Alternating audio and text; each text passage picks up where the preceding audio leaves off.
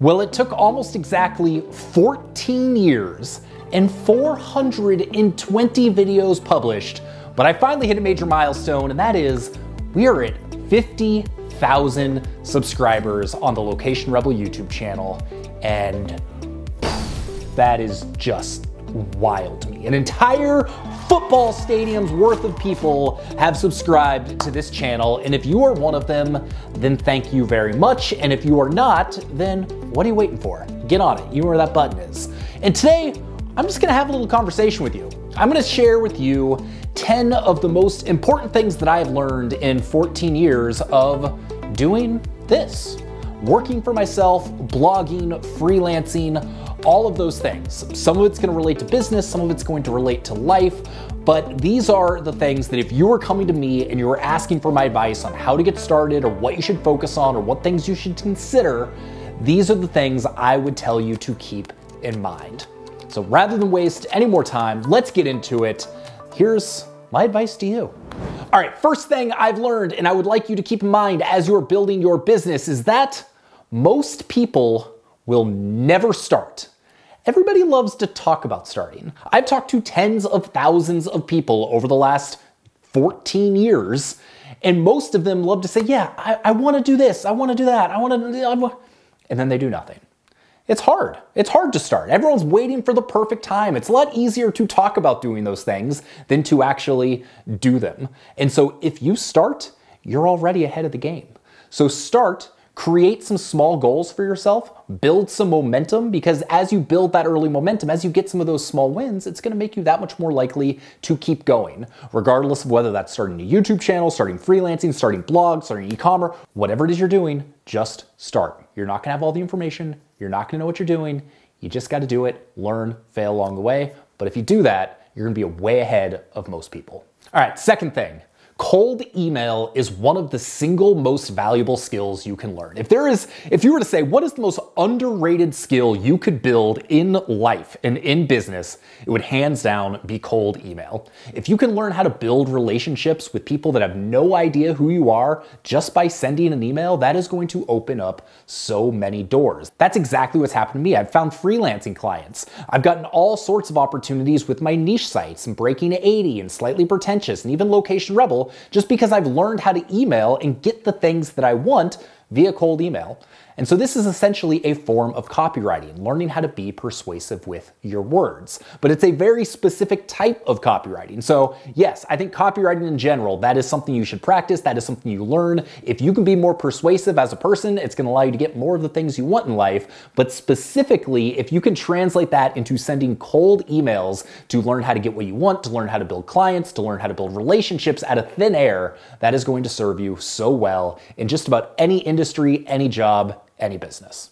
Number 3, freelance writing is still the easiest way to make your first dollar on the internet. It's the easiest way to make your first $100. It's the easiest way to make your first $1,000. It's the easiest way to make your first $10,000 and beyond. So many people think AI is taking over and everything's oversaturated and freelance writing is dead. I promise you it's not. Those people, they're not actually doing the work, and if they are, they're going about it the wrong way. It is not hard to do. It is not complicated, but it can be a grind. It can take a lot of time and effort and energy, but if you're willing to put in that time, it can be the best bridge to where you want to be in life. If you are unhappy doing what you're doing and you would like to have more freedom, flexibility, time, then freelance writing is very much the best way to get there. May not be the thing you're doing forever, but it's gonna be how you're gonna pay the bills and learn some skills so that you can then get to the point where you really want to be. Number 4, while freelance writing is the best way to make money on the internet getting started,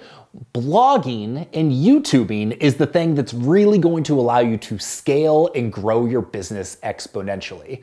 So I have been blogging for 14 years. I have been YouTubing for much of that time.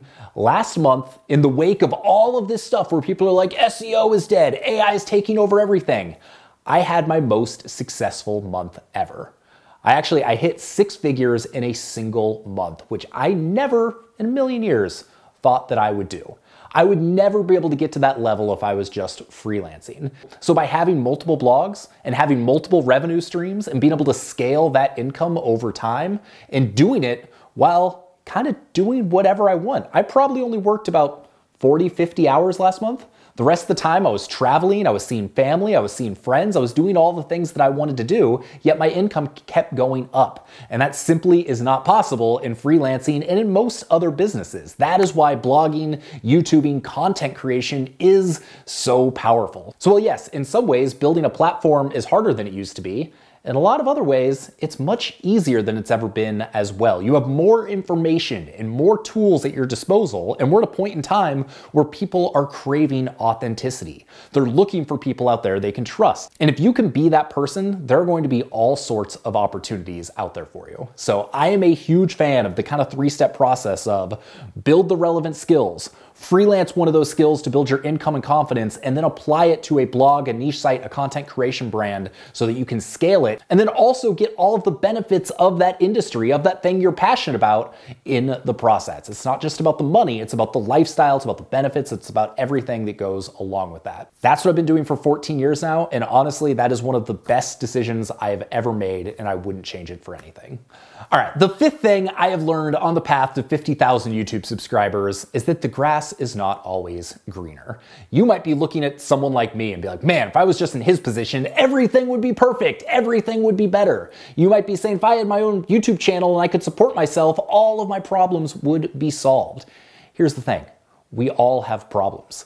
As you evolve, as you grow something, as you change, your problems are just going to evolve and change as well, but they will never fully go away. And as soon as you accept that and realize that, everything gets easier because you're not searching for everything to be perfect. You're just trying to get to the point where you can be as content as possible without getting to be complacent and just letting things coast. So every person you're looking at and just being like, I wish I was just doing that.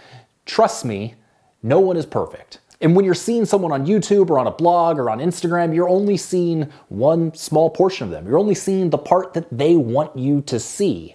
Everybody, every single person has problems, they have issues, so don't look at anyone and be like, oh my God, they've got a perfect life, because I promise you, they don't. But if you can learn how to be as content as possible and not constantly chasing the next thing and not constantly looking to change things and make them different or better, and do that while not being complacent, still trying to grow, that is where you're going to find true happiness. And that's been one of the things that I've been trying to do a lot of personally, is just being happy with where I am and not constantly looking for what's next.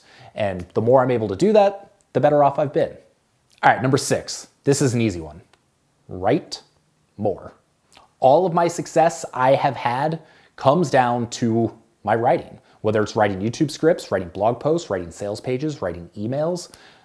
Writing is everything. And so if you can build a writing habit and learn how to be persuasive and learn how to tell stories more effectively, it is going to set you up for so much success regardless of what you want to do.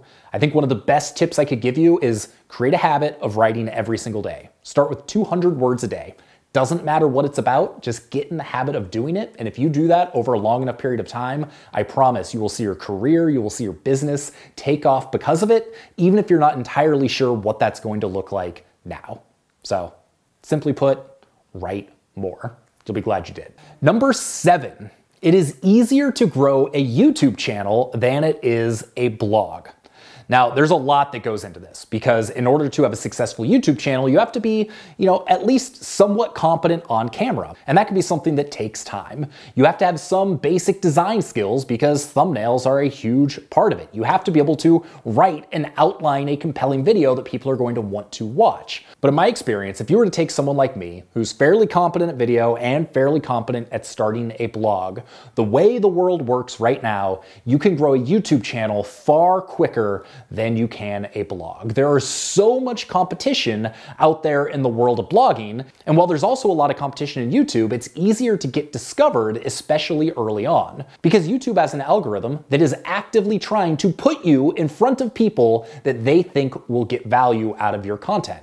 In search, that's true to a lesser extent, but people have to actually be actively searching for something. So let's say you subscribe to a bunch of golf channels, and you're watching a bunch of golf YouTube videos. They might say, this guy Sean over here, he's got a new channel. You might be into some of his videos. Let me toss one over on your homepage and see if you click it and see if you like it. So YouTube is actively working to put your videos in front of the right people. And as you grow, that can scale up really, really quickly. For instance, right now, my Breaking 80 channel has less than a third of as many subscribers as this channel, as Location Rebel does, but it gets 3 times, if not more, the views on a daily basis. Mostly because it's found the right niche at the right time, and YouTube is doing a lot of the hard work for me and putting it in front of the right people, which is really helping things grow. No one's necessarily helping me do that with the blog.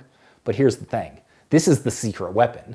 If you can have a useful, entertaining, informative blog and a useful, entertaining, informative YouTube channel, and you marry those 2 things together, then you really have something special, because that is something very few people do, and especially something that very few people do well. I think that's part of the magic of Breaking 80 and part of the reason everything has been growing so quickly. It's because I've got both of those things and they work together.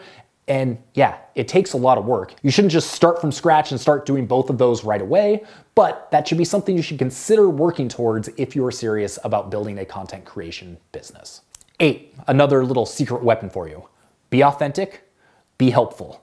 And if you can be authentic and be helpful and be entertaining, then you've really got something special going. But generally speaking, if you can help people get the information they're looking for and do it in a way that gets them to trust you, then that's all you need to do. The rest will take care of itself. Those are the 2 most important things.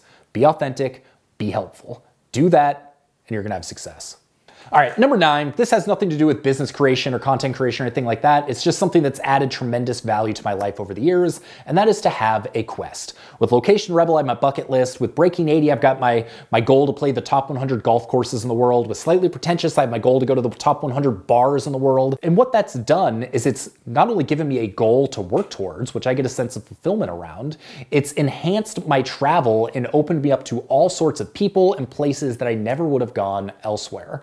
So for instance, with my goal of playing the top 100 golf courses, I've gone to places like Australia, I've gone to Thailand, I've gone to Ireland, I've gone to all of these countries that I might not have gone to otherwise, solely to seek out certain golf courses. And when you get off the beaten path and get away from all the tourist destinations, you see places that you wouldn't have seen otherwise. You meet people you wouldn't have seen otherwise. And as you do more of this, you're going to attract people that have similar goals. Maybe not necessarily in the same niche. Maybe you don't want to go to the top 100 bars, you want to go to the top 100 museums, or you want to eat at a restaurant in every single state in America, or whatever it might be. But by having a quest, having a goal, it's going to introduce you to so many wonderful things, add a little structure and meaning to your travels and your life, and give you things to work towards. And I found that because of those 3 quests I have, that is the vast majority of where my best stories come from. My best stories, my best relationships, my best experiences have mostly stemmed from those quests. So even if it has nothing to do with your business, even if you decide to stay in your job, even if you take nothing else from this, I would say have a quest. It can be anything. It doesn't have to revolve around travel, but find something around a hobby you have or something you are passionate about, build a quest around it, because it's going to open up a whole world that you didn't know existed. And finally, the last thing I've learned across all of this is that financial freedom and the freedom of time and the freedom of location, that is a goal and a trifecta worth striving towards. To be able to have the money to support yourself and do the things you want to do, to be able to work on your own hours, on your own time, whenever you want to, not when someone else says you should, and to be able to do that from anywhere you want, that is the whole reason I think it's worth starting to freelance or starting a blog or starting a YouTube channel or whatever it might be. Because if you can get to that point where you can support yourself and have those things, that enables you to do so much in life. And it opens up so many doors and it gives you so much opportunity. Like so many of the stories that I was just talking about that happened through those quests, I wouldn't be able to do if I had a day job. Like for instance, last week, someone called me up, said, hey, do you want to go play this course in Pennsylvania? It's the number 8 golf course in the world. I was able to say, yeah, I'm in. I booked a plane ticket and a week later I was flying to Pittsburgh. And if I had a day job, I couldn't do that. So having that type of freedom is the whole reason to do this. It's the whole reason that I've continued to do this, and I'm so blessed that I've put in the time and effort and hard work to do it because it's enriched my life in so many ways. And don't get me wrong, that's not to say having a job or other lifestyles or other goals are bad. Everything is different for different people. This is just what has worked for me. So there you go. I know this was a rambly video, I know it was a little all over the place, but I wanted to do something to celebrate getting to 50,000 subscribers, so I figured I would just share some of my thoughts on life and business that I've learned in over 14 years of working for myself, which is mind-blowing to see how much gray hair I've gotten since I started. If you are one of those 50,000 people that have subscribed, especially if you're someone that has been here from the beginning, if you've been here from early on, thank you. It sincerely means so much to me that people continue to watch these videos and get value out of them. And like one of the points I just made, I'm just trying to be authentic and trustworthy and helpful. And so hopefully you've gotten some value out of this video or any of my other ones. And if you have, maybe drop a comment, let me know what has been helpful and what you'd like to see more of. So as we strive to get that play button and get to 100,000 subscribers, I know exactly what to try and give you. With that, I'm gonna go reflect on what it took to get here and enjoy the rest of my day. I hope you do the same. We'll see you on the next video.